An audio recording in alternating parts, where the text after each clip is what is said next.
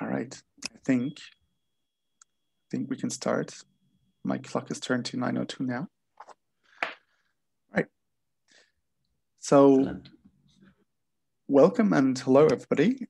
This is another talk from the Language Technology and Data Analysis Laboratory Webinar Series 2021. Before we start with the presentation, the talk, I'd like to read out an acknowledgement of country. The University of Queensland acknowledges the traditional owners and their custodianship of the lands on which we meet. We pay our respects to their ancestors and their descendants who continue cultural and spiritual connections to country. We recognise their valuable contributions to Australian and global society. So we're very grateful that UQ and the land on which it is situated support the LADAL and this webinar series. If you'd like to know more about LADAL, there's the web link to the website. There's also a link to the opening webinar series where you can read more information about the talks and get some more information about what is coming and about the presenters. You can also follow us on Twitter, so you're alerted whenever new presentations are upcoming. And you can contact us anytime via email using slcladal@uq.edu.au. It's a real pleasure to introduce Gerold Schneider, who's giving today's presentation. The title of the presentation is The Text Crunching Center, TCC, Data-Driven Methods for Linguists, Social Science and Digital Humanities.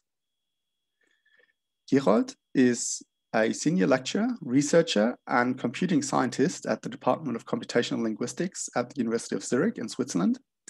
His doctoral degree is on large-scale dependency parsing. His habilitation is on using computational methods for corpus linguistics. His research interests include corpus linguistics, statistical approaches, digital humanities, text mining, and language modeling. He has published over 100 articles on these topics, and he's published 2 books. One book on statistics for linguists and a book on digital humanities is underway. So I'm very, very happy to introduce Gerold, who's a very dear friend. I'm very impressed by his work. He's extremely knowledgeable. And so I'm very, very happy to hand over to Gerold now. Thank you very much for these kind words. Yes, indeed, your audio was gone for a moment, Oh, no. but never mind. I mean, you saw it on screen. And yes, alert me should there be longer lasting problems or delays. So I'll now share my screen with you.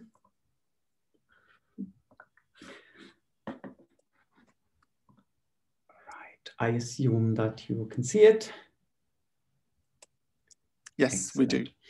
So I would like to talk to you about the Text Crunching Center, which is a platform that we have installed at the University of Zurich in the Computational Linguistics department. We're offering data-driven methods for linguists, generally for social science and for digital humanities.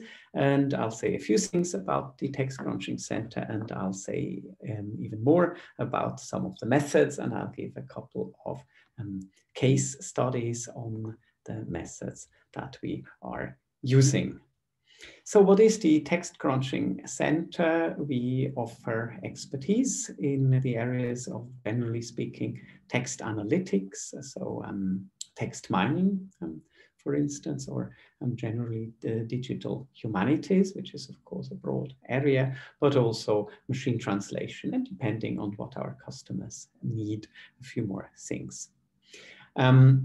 We have a business model in which we offer some of our services for free and some for paying, basically in any area of digitalization. So we do processing of text, and this can indeed also include historical texts, but also multilingual texts. Switzerland also has a very multilingual tradition with 4 national languages, and English, of course, being it's often referred to as the 5th national language because it's also extremely important.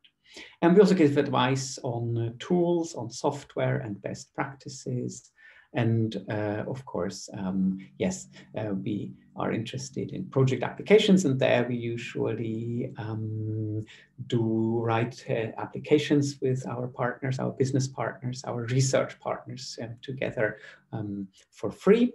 This can also be research projects or also industrial projects, or projects which are at the interaction between industry and research, so porting research results into industry.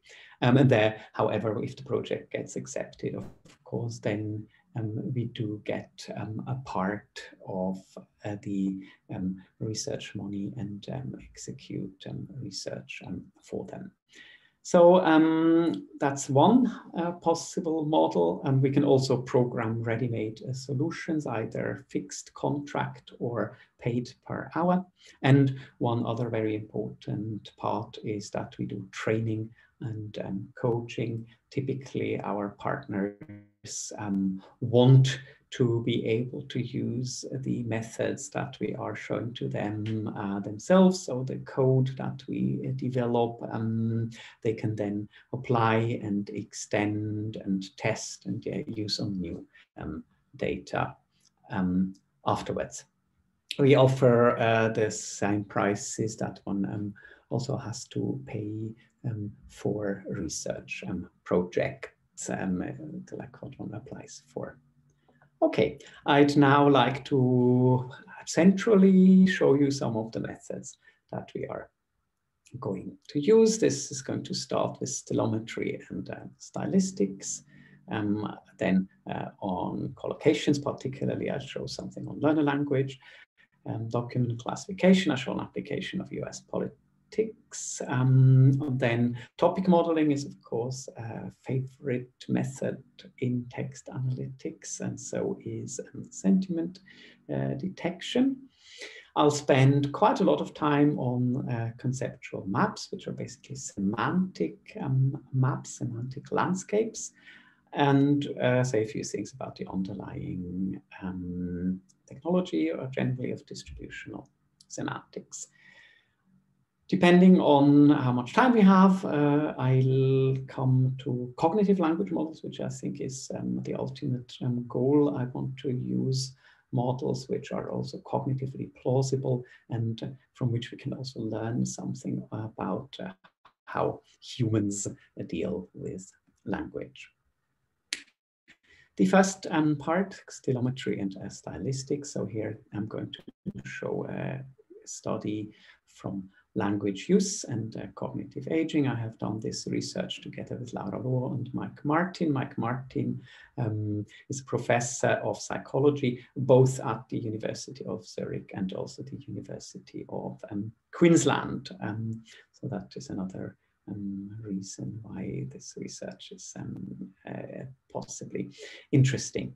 8-minute conflict conversations between 364 couples were recorded with a very broad age range from 19 to 82.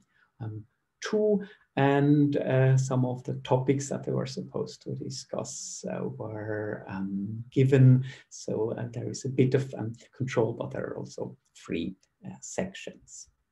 We compared the language that is used and found, for instance, many of these results are, of course, also predicted by previous studies, that the vocabulary richness increases with age,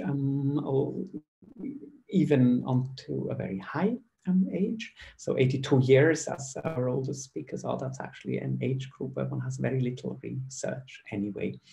Then rare words are also used more often by older speakers, but the grammatical structures from a certain moment on get simpler. Again, we'll see that in a brief woman. There are more disfluencies with older speakers, of course, more word finding difficulties, as we know. So as other research says as well, of course, crystallized intelligence is increasing vocabulary and the world knowledge, while the fluid intelligence and working memory, fluency, talking speed, of course, as well, is decreasing. Here is a small excerpt of our result. What we particularly showed is that a linear regression in this case doesn't get you the appropriate or the best trend and reduction of your data, but if you use quadratic linear regression, then you get a better model fit, and this is also a more appropriate pays tribute to the reality, where disfluencies, as are indicated here, and men have far more disfluencies than women, and we see that until the age of about 72 or 70, they increase, and then later on they actually decrease again. One reason why disfluencies decrease is indeed that the syntactic complexity becomes smaller, and here we look at clause lengths even more. Here a quadratic regression fits better than a linear regression. Around the age of 50 to 60, clause length in spontaneous speech is longest, but this is of course spontaneous speech, which is a bit under pressure because the couples are supposed to talk about conflicts and that they have had in the past, or maybe that they also still have. If you're interested in the full story, I have also given you the bibliographical reference to our corresponding paper. Something that I haven't published yet is that there is also, when it comes to clauses, that there's a big difference between subordination and coordination. Subordination, that's typical of hypotactic style, which is used a lot in argumentation and in elaboration. And there we particularly see here, you have the color coding, that in the oldest group, something really seems to happen. They have far fewer subordinating clauses. Well, if we look at coordinating clauses, the differences are much smaller, much less remarkable. Coordinating clauses are used in parotactic style. They are characteristic of narration. We of course know that, particularly from children, that with the style of and so on, but it's also something that happens more with older speakers again. When looking at stylistics, one area of research that I also did, partly also related to the question of language and age, because it is noticeable that Donald Trump uses a particular language, and we couldn't really find any conclusive evidence whether this is age-related, but it is noticeable that, for example, Donald Trump's vocabulary richness, which we measure here, that's a type token ratio, so how many words and how many different words are used. We measured that on segments of 1,000 words, so that's the so-called mean segmental type token ratio.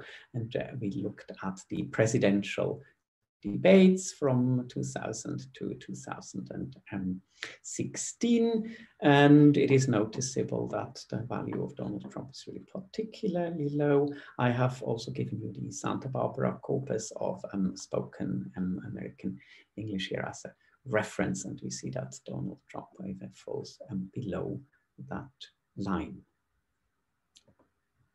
Something else that I looked at in Donald Trump's language, it is really noticeable that he overuses the pronoun I more than any other candidate in the presidential debates. He has also relatively low use of we, but not even very much so. Barack Obama was the only one who in his second debate used, his second run used more we than I. The pronoun I is often a sign of eccentricity. Of course, not every instance is, but it's a clear sign. In blogs, for instance, it's also noticeable that I is used extremely much because they tend to border on the monologues, while we is often a sign of inclusiveness. Again, not necessarily, but we can see some of these trends. And if one does research like this, one also ends up in the news fairly quickly. So this was an article in the newspaper Blick, which is basically the Swiss reference to the German Bild newspaper. So if you're conducting research, and I think that's also gratifying if one is conducting research in such an area of linguistics, one can actually make it into the news. I'd now like to come to my second topic, collocations. Here, one of the things that we want to do in digital humanities is really help language learners, but we also want to investigate cognitive reasons for why it is difficult to learn a language, what types of errors occur, and also what differences are between learner language and outer circle and L2 varieties. And for this, we have looked at particularly verb preposition constructions. You again have the reference here. And so what we looked to try to find are constructions like the following one. They have to cope with life's problems and difficulties and to realize the reasons why they decided to get involved into crime. So what happens here is that well, it should of course be involved in, and in is basically a phrase. So but here this in, which doesn't really have any directional force per se, is interpreted as literally having directional force, and that is even further strengthened. So these, yes, on the one hand, that's an error, but on the other hand, it's also very interesting because how do language learners deal with the cognitive challenges of learning a new language, and of course of suffering from transfer and analogies.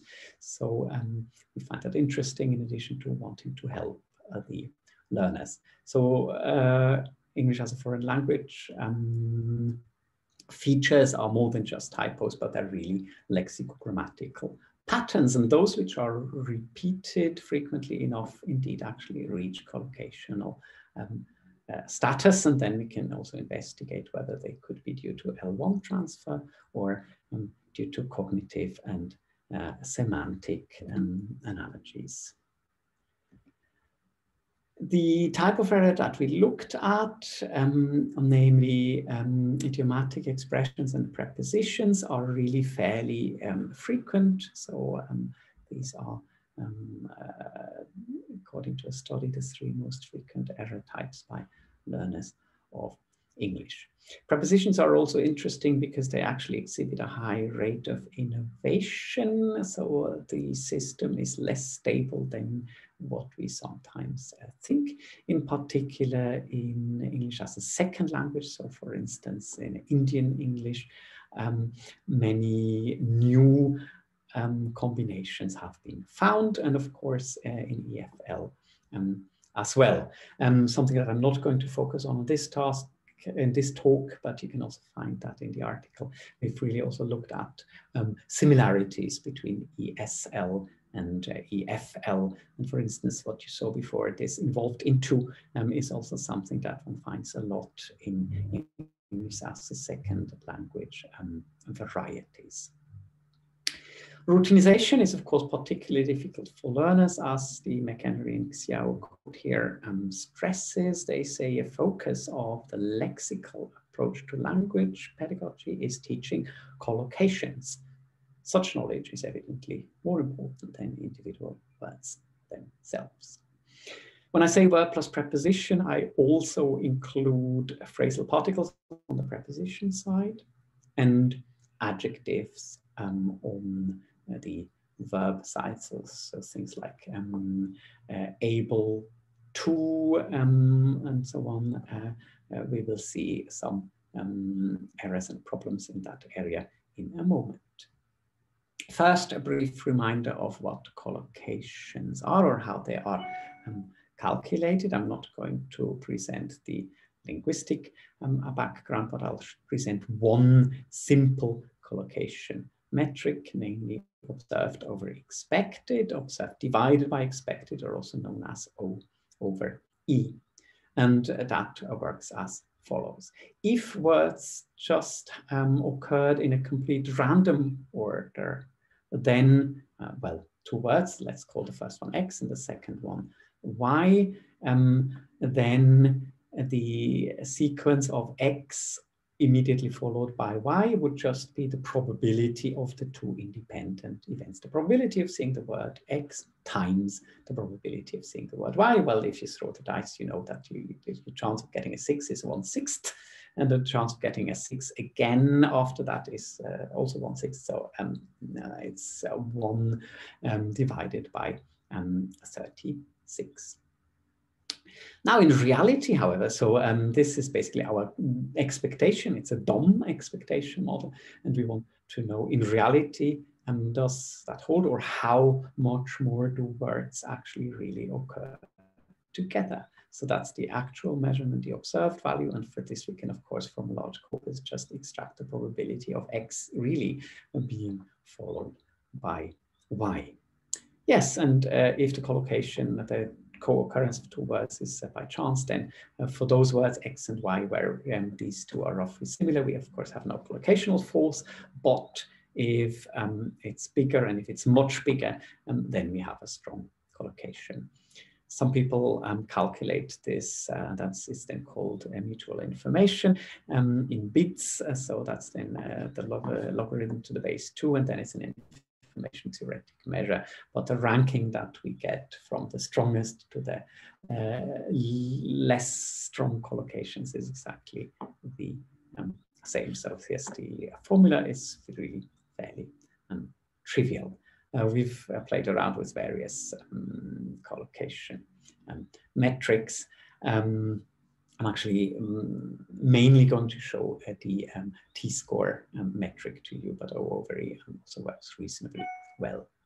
Okay, now this is collocations, and I mean, what we are particularly interested, yes, we want to find speaker collocations, learner collocations with verb and prepositions that are frequent enough to reach collocational status. They should be collocations in L2, but, and this is the tricky part, there should be no collocations in L1. And if you just measure collocation metrics, then we fail to see the set part. So what we invented and used is what I call the collocation ratio, where we take the collocation metric that we get from the learner corpus, whichever metric that be, and we divide it by the collocation metric that we get for the same words from a native speaker corpus. We've used as L2 corpus mainly the ICL corpus, International Corpus of Learner English from University of Louvain, and as the reference L1 corpus, we've used the British National Corpus. This, by the way, is in itself an well, it's a measure of over-collocability, or you could say it's itself an O over E measure. So what we observe is the collocation metric that we get from the learner language, but what we expect is the collocation metric from the L1.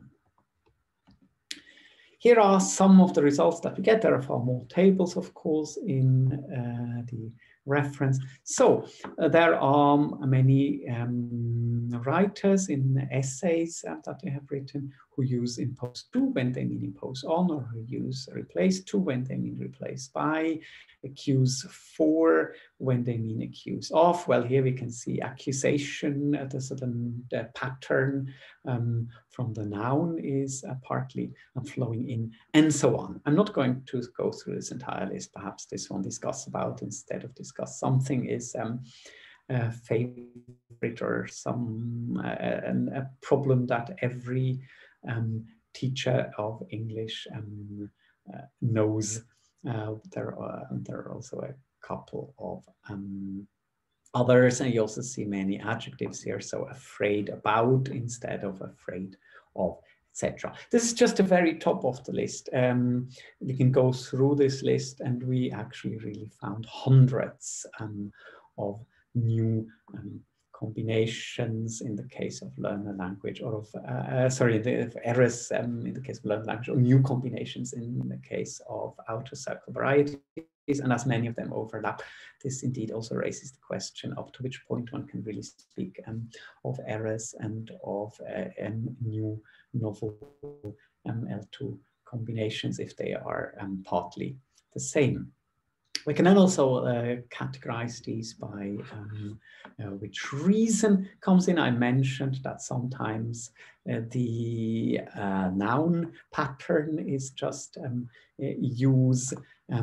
Then sometimes it's an analogy because it's all a bit tricky. So independent on, if speakers say that, they of course think of dependent on, and it's really quite tricky that it's actually independent of.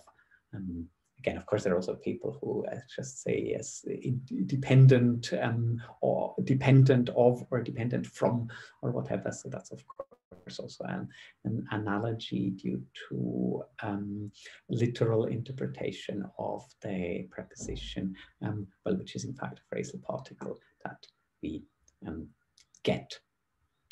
And then when speakers, for instance, learners, for instance, write to separate between, they're influenced by distinguish between and things like that, or if they write to arrive to, they might have the pattern of to get to in mind. There are of course also language specific influences, particularly with Roman speakers. We've noticed that inherent to instead of inherent in is often used because, for instance, in French, inhérent à, the preposition à, which generally expresses the dative, is basically used whenever we have, or often when we have something like a dative. In our method, we detected typical errors from a totally unannotated corpus, and that was interesting. And of course, most of the verb preposition uses are correct, but some of them show these patterns, and we could detect these. We're now going over to the next method. So we're so far we have also used linguistic methods, or methods that the linguists find particularly useful. Collocations are also a method that can also be used for discovery of content, so for media content analysis. It's a method that stays very much at the surface, close to the text, which is good, but at the same time it needs very much interpretation, because you need to go through very long texts. We're now introducing methods that abstract a bit more. The first one is document classification. It's an extremely versatile method, according to some media content analysts. Grimmer and Stewart, for instance, got an introductory article to the media and content analysis subject, really placed this one as the central method, classification. How can we do a classification? Well, under the hood in the background, we use a so-called vector space representation, which uses a document term matrix, which I would briefly like to introduce. So say we have just 3 keywords that we're looking at. Of course, in reality, one has more, but we use 3 here because then we get a 3-dimensional space, which we can still imagine, and we would also have 3 documents. Say in our document 1, the word market occurs twice. So we have a dimension for market into which we step 2 units.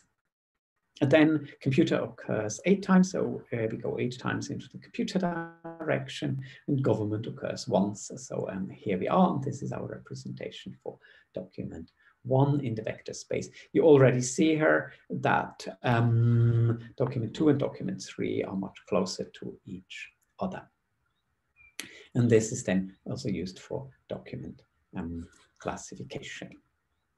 I've used this, for instance, on a political subject where I used a large corpus of US speeches. This is before Donald Trump. So the question was, if you just have the speech, can you predict whether this is a Republican or a Democrat speaker? I've used, here we have the list of the speakers, of course, we exclude Margaret Thatcher, for example, because she wasn't an American politician. And one actually gets 95 to 98% accuracy with, for instance, the logistic and regression model using such a vector space representation. What we are particularly interested in here, once you have a good accuracy, is that you can then interpret the features. And if we look at the most typical Republican features, you can do that in several ways. Here we've looked at the F score. Then you see contractions. So the intention is really to present a spoken language.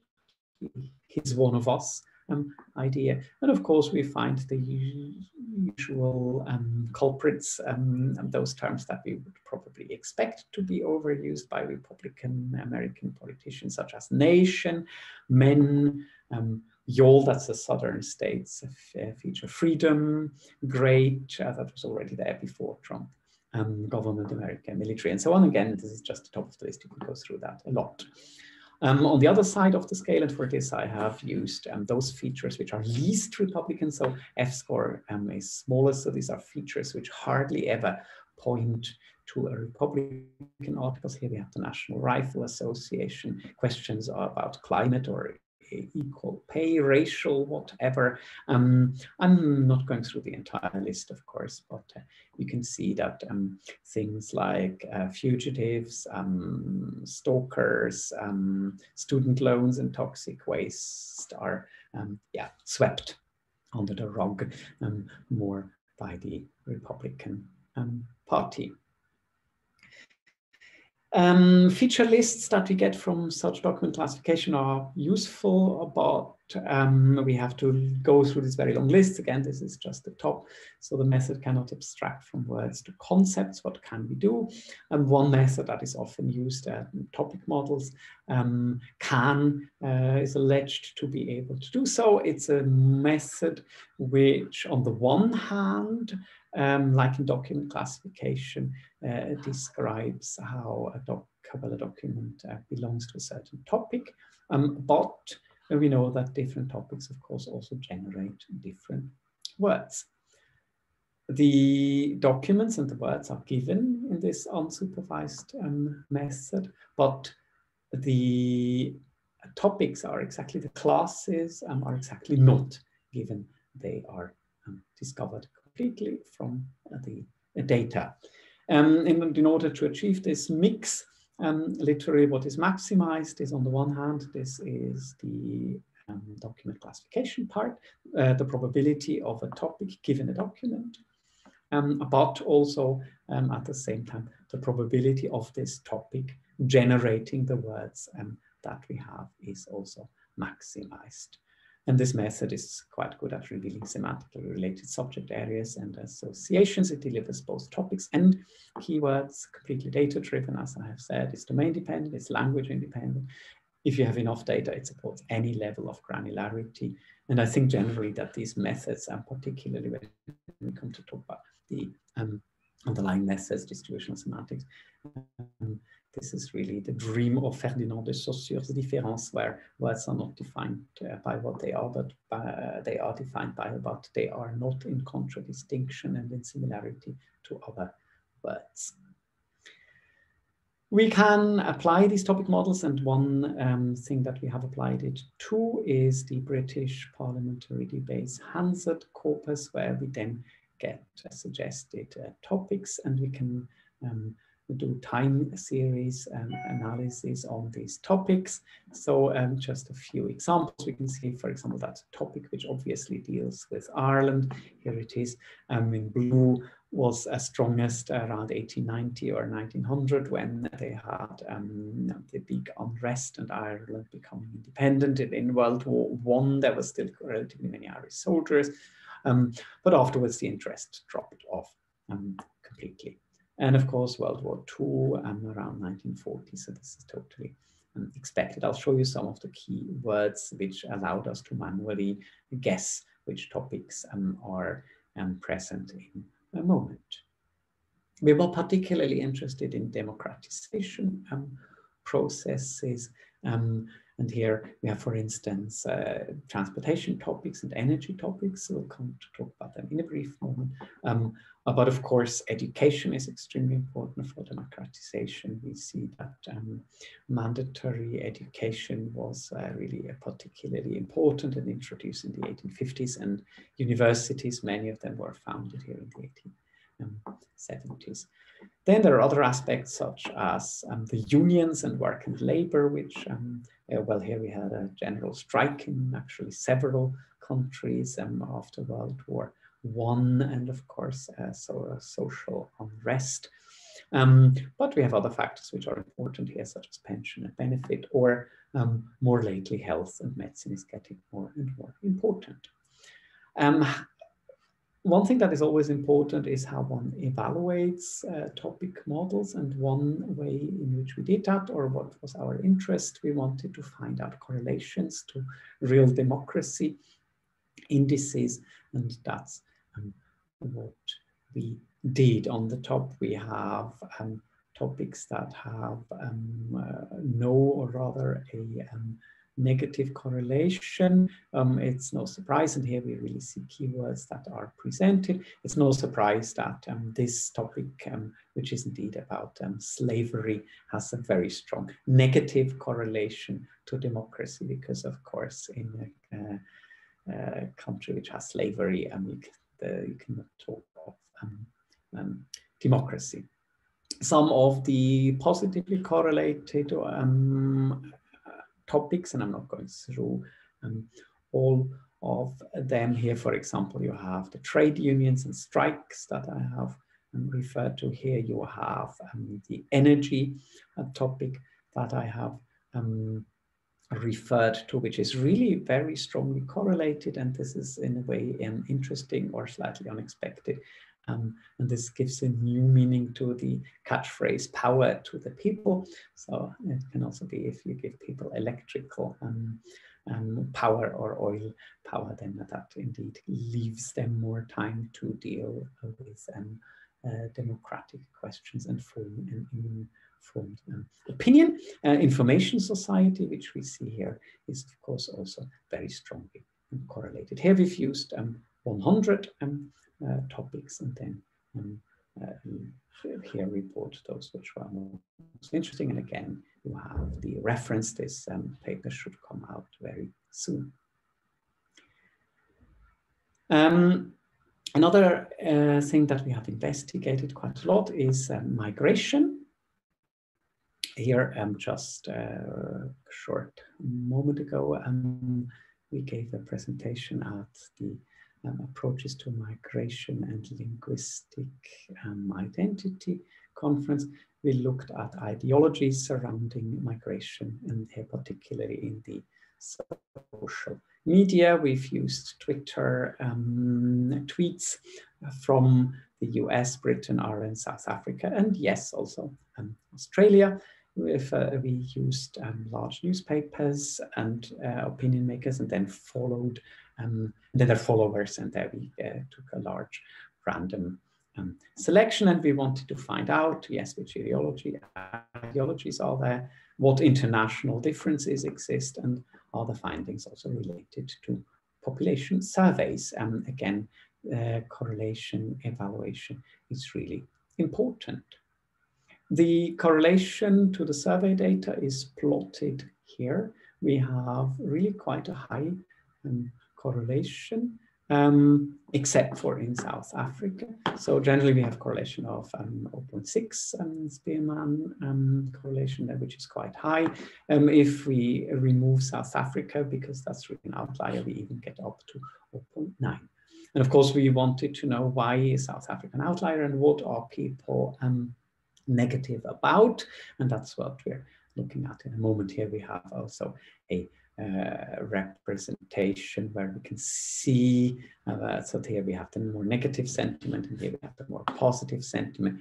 And we see that indeed South Africa is a very negative, while UK and Australia are still quite negative, while New Zealand and Ireland are more positive. So what surrounds negative sentiment? And for this, we have used various methods such as topic models, and in particular, and this is another important method I'd like to briefly introduce, conceptual maps. In conceptual maps, we look at co-occurrences of words in a very large context.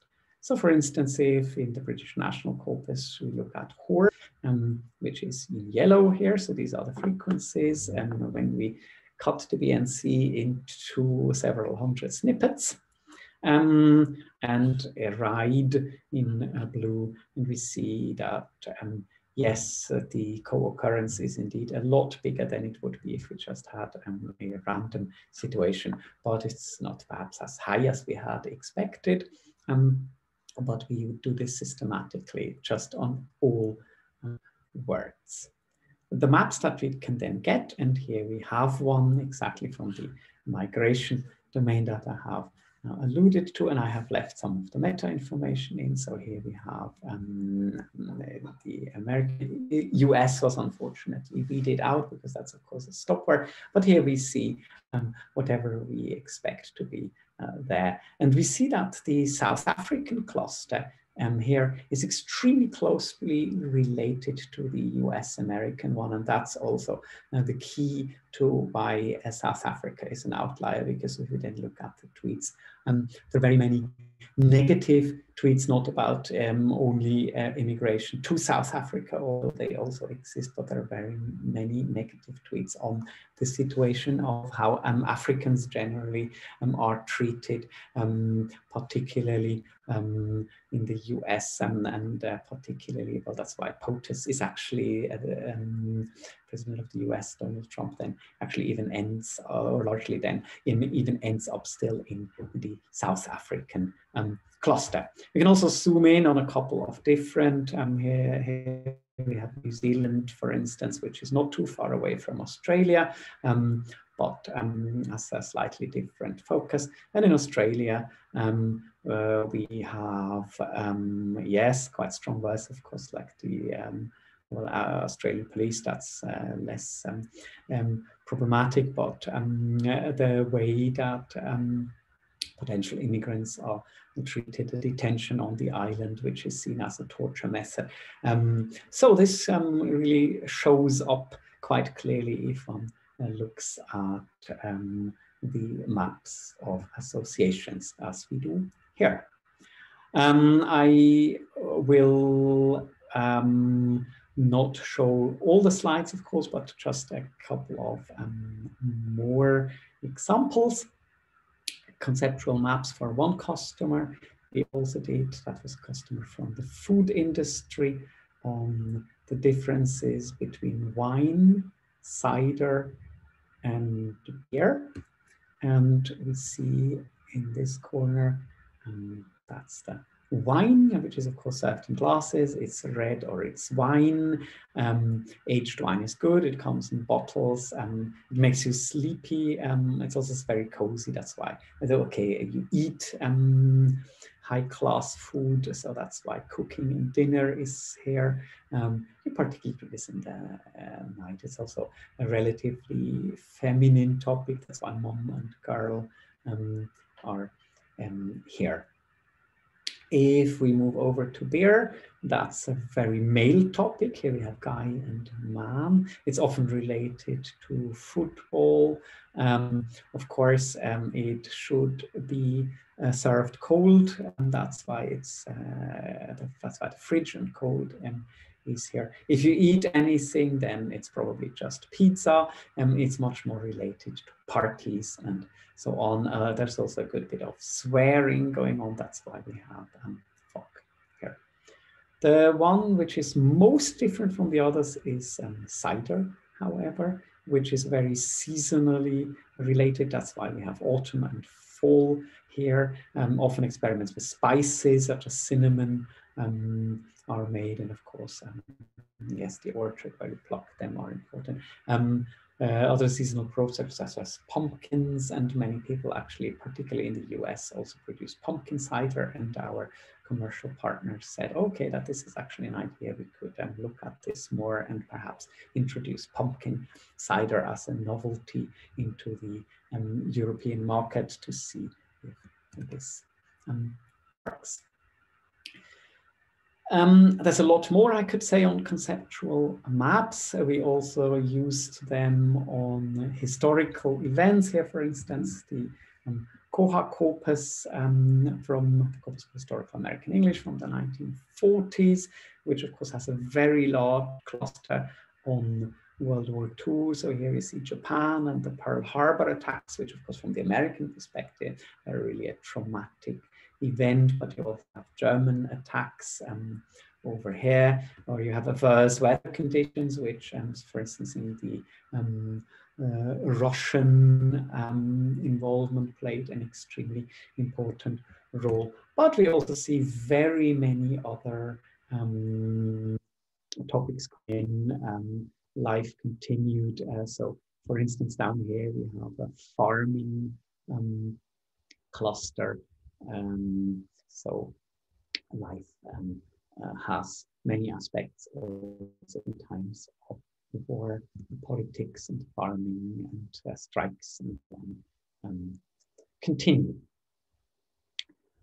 As time is advancing, I think I'll largely leave it at that. I would like to point out that the underlying method of distributional semantics still offers a lot more. It can be used in many different ways. Different types of maps can also be drawn, and this is something that I want to explore in the future. As I feared, I have to skip largely the cognitive modeling part, but generally I think a good model should be parsimonious and obtain a good prediction of human cognitive behavior. I also always want to learn something about human cognition, and there is also still, I think, a good bit of a potential construction. Grammar, of course, knows that there are very many levels and interactions, but we think that even binary predictions such as the dative shift fall a bit short, because the human mind does not decide just at such individual points, but we take thousands of decisions every second when we either produce speech or listen to someone and try to disambiguate what the speaker, yeah, as in this case, for instance, me, is actually bringing across and wants to say. So I have come to the end, and I would like to conclude as follows. So I have shown stylometry and stylistics, where we looked at language and age and found that quadratic linear regression is really needed. In learner language, we have been able to explore transfer, cognitive analogies, and also a bit of the difference between outer circle varieties and learner varieties. We introduced feature weights, where we're not the only ones doing so, but it's still an underused method, feature weights as a keyword metric. We've used topic modeling, which indeed allow one to step partly from words to concepts, showed that there is a correlation to metadata such as democratic indices, and we can use that for history and society. We looked at sentiment detection, which is of course a very famous approach, but I think there are far more good methods, but sentiment detection showed us international differences and good correlations to survey data. Then I really like conceptual maps, to which I gave you an introduction. They allow one to get a very good overview and explore large data sets, but of course one needs to interpret them. The underlying method generally of distributional semantics offers still a lot more, so we can explore further methods. And yes, ultimately, I want to build cognitive language models. And that's it from my side. I hope that we will have a bit of time for questions now. So thank you for your attention. Question and answers now.